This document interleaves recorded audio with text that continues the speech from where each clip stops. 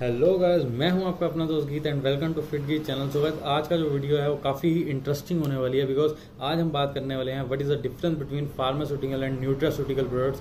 Because आजकल लोग बहुत सारे क्वेश्चन ये पूछ रहे हैं कि कौन सा प्रोडक्ट यूज़ करना चाहिए, न्यूट्रास्यूटिकल प्रोडक्ट बेस्ट है, फार्मास्यूटिकल प्रोडक्ट बेस्ट है, because there is a lot of difference between the price of both of them. So guys, लोगों के बीच में बहुत सारी क्यूरियोसिटी है कि हाँ कौन सा प्रोडक्ट यूज़ करना चाहिए। सो गाइज, मार्केट में आपको बहुत सारे प्रोडक्ट मिलेंगे। लेट सपोज हम एग्जांपल लेते हैं मल्टीविटामिन पे, जो आज की वीडियो होने वाली है। मैं मल्टीविटामिन एक एग्जांपल के तौर पे यूज़ कर रहा हूँ। सो गाइज, अगर हम बात करें, एक कंपनी है जैसे कि becadexamine, आप देख सकते हैं it will cost you around 35 rupees in the market. And साथ ही अगर हम कोई बात करें दूसरे न्यूट्रास्यूटिकल प्रोडक्ट की लाइक मसल ब्लेज, सो इसका कॉस्ट पड़ेगा आपको 600 to 700 रुपीज़। सो गाइज, हम बात करेंगे कि क्या डिफरेंस है इन दोनों में जो कि इनके प्राइस में इतना डिफरेंस क्रिएट कर देता है। So let's get started and talk about the pharmaceutical product. So guys, मैं ये बताना चाहूँगा जो फार्मास्यूटिकल प्रोडक्ट है इसका कॉस्टिंग क्यों कम होती है। Basically it is prepared for the treatment of any disease and this product is prescribed by the doctors, जो कि पेशेंट्स के लिए यूज़ किया जाता है ताकि उनका इम्यून सिस्टम स्ट्रांग हो पाए, मल्टीविटामिन उनको कंप्लीट हो पाए, उनके मल्टीविटामिन। सो ये उनका यूज़ होता है। And we will talk about कि हाँ ये सस्ता क्यों है। इसके ये जो फार्मास्यूटिकल प्रोडक्ट है जैसे कि becadexamine, इसकी कोई एडवर्टीजमेंट आप लोगों ने किसी ने कहीं पे नहीं देखी होगी। सो यहाँ पे ये मेन रोल प्ले करता है कि इसकी कोई एडवर्टीजमेंट नहीं है, इसके कोई प्रमोशन पे एज सच अपने कॉस्टिंग नहीं हो रही है, और इसकी बेसिकली डिस्कवरी के लिए वी कैन से कि 8 to 12 ईयर्स लग जाते हैं इसके पेपर वर्क डन के लिए। काफ़ी सारा फिजिशियंस इस पे काम करते हैं एक प्रोडक्ट बनाने के लिए। And it will come under government, जो कि इसका प्राइस है वो गवर्नमेंट डिसाइड करती है कि किस प्राइस पे इसको मार्केट में इंट्रोड्यूस करना है। बिकॉज इसकी जो डिमांड है वो किसी न्यूट्रास्यूटिकल प्रोडक्ट से वो काफ़ी ज़्यादा होती है। एंड यस, ये जो फार्मास्यूटिकल प्रोडक्ट्स है इसका कोई फॉल्स क्लेम नहीं कर सकता कोई भी कि लाइक इसके जो ट्रीटमेंट में यूज़ होता है वो जो लिखा होगा वो ट्रीटमेंट में यूज़ होगा ही होगा। इसमें कोई फॉल्स क्लेम नहीं कर सकती कंपनीज, ठीक है। जैसा कि अगर हम न्यूट्रास्यूटिकल की कंपनीज में बात करें, वहाँ पे ऐसे क्लेम्स हो जाते हैं कहीं ना कहीं जो कि एज पर स्टैंडर्ड्स नहीं कंप्लीट कर पाती वो।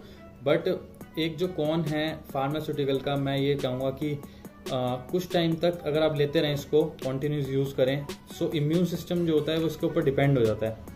So it's kind of we can say कि साइड इफेक्ट है। But if we will talk about the nutraceutical products, आप इसको काफ़ी टाइम तक यूज़ कर सकते हैं, like for whole of your life आप इसको यूज़ कर सकते हैं। इसका कोई ऐसा साइड इफेक्ट नहीं होते हैं। And just guys, if we will talk about the nutraceutical product, like मैंने मसल ब्लेज का यहाँ पे मल्टीविटामिन ले रखा है। सो इसमें काफ़ी एक्स्ट्रा न्यूट्रिएंट्स हैं, इसकी डोजेज जो है वो ज़्यादा है मल्टीविटामिन की, इसमें काफ़ी बोटानिकल एक्सट्रैक्ट्स यूज़ किए गए हैं। एंड मल्टीविटामिन बेसिकली जैसे कि मैं बात करूँ विटामिन ए, इसमें 5000 IU है becadexamine में, और उसमें है 750 mg। So mcg IU, there is lot of difference between the degrees which make them so much difference. तो गाइस, एक 2019 में टाइम्स ऑफ इंडिया की रिपोर्ट आई थी जिसमें ये बताया गया था कि कितने लोग जो हैं वो फिटनेस इंडस्ट्री में हैं और they are living a healthy lifestyle. So the number will shock you, it will around 46% लोग जो हैं they are into fitness and living a healthy lifestyle. सो और जो ये नंबर जो है वो काफ़ी तेज़ी से इंक्रीज हो रहा है। सो ऑब्वियस है कि सारे जो है मल्टीविटामिन यूज़ कर रहे हैं जो भी फिटनेस इंडस्ट्री में है। अब ये बात आती है कि कौन सा मल्टीविटामिन यूज़ करना चाहिए, क्योंकि लॉट्स ऑफ डिफरेंस है प्राइस में, क्या यूज़ करना चाहिए। तो मैं वही कहना चाहूँगा, ये आपके बजट पे डिपेंड करता है, आपका क्या फिटनेस गोल है। अगर आपका बजट है कि हाँ यू कैन अफोर्ड एक अच्छा मल्टीविटामिन, तो वो ऑब्वियसली न्यूट्रास्यूटिकल प्रोडक्ट में ही मिल पाएगा आपको। बहुत सारी कंपनीज है जो कि बहुत अच्छे प्रोडक्ट्स लेके आई है। सो गाइस, अब हम ये देखेंगे कि ये मल्टीविटामिन किसको लेना चाहिए, किस एज ग्रुप को लेना चाहिए।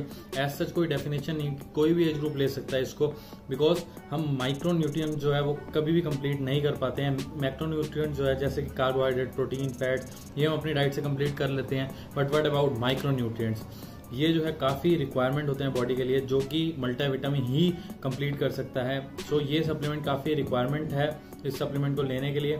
और हाँ, टाइम के साथ आपको चेंज करते रहना चाहिए कि कौन सा मल्टीविटामिन आप यूज कर रहे हैं, बिकॉज बॉडी यूज टू ना हो एक ही चीज के। तो गाइस ये वीडियो एंड करते हैं यहीं पे। अगर आपको वीडियो अच्छी लगे please do like share and subscribe. Next time के लिए please take care of yourself.